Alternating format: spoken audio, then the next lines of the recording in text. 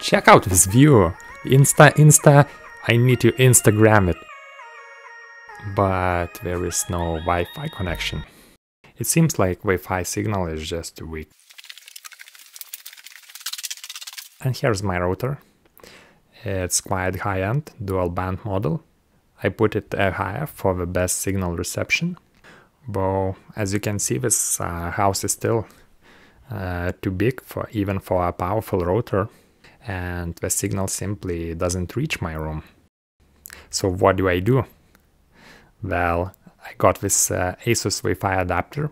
It has 2 integrated antennas and 1 external one. Here is Wi-Fi 2 from the adapter, and look at the signal, 4 bars out of... It's even 5 bars out of 5. And integrated Wi-Fi, 1 bar. Boom, my page loads instantly. Though I need Wi-Fi on my phone too, so how do I solve this problem? Well, that's easy. When you have a good connection on your notebook, you can turn it into Wi-Fi router, especially when you have 2 Wi-Fi devices on it.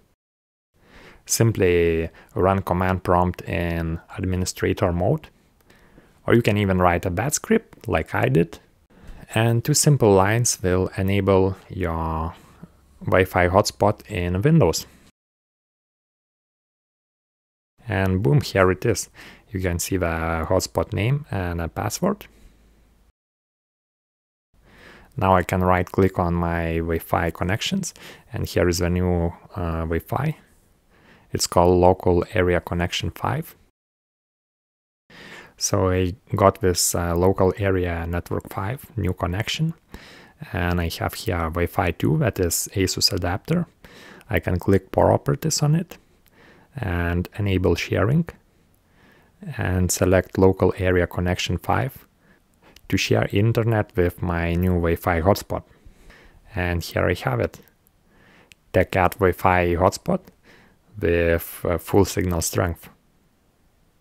Now I can put my password, and I am connected.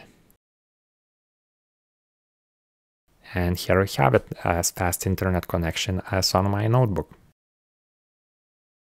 So this is the cheapest and easiest solution, though I'm using it only temporary. I already ordered a second router, and I will show you another way how to improve your Wi-Fi signal at home. So stay tuned and subscribe.